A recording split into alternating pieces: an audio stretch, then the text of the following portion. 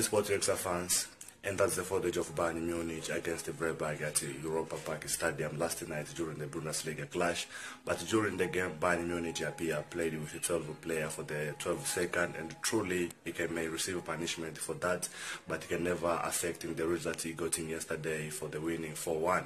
All in all, this is happening due to the misunderstanding in the substitute, but the assistant referee counting the Bayern Munich player, and they have 12, and truly the game was be stopped for the few minutes until the game continues. All in all, this is a football, and in football anything can happen. Just imagining if it can happen in the other country or in other nations, something like this, how Bundesliga can receive criticism for that, or how that league can receive criticized for that.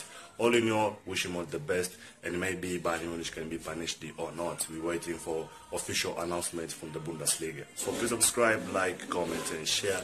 Don't forget to notification on for my daily updates. Ciao guys, enjoy my daily video. Peace out.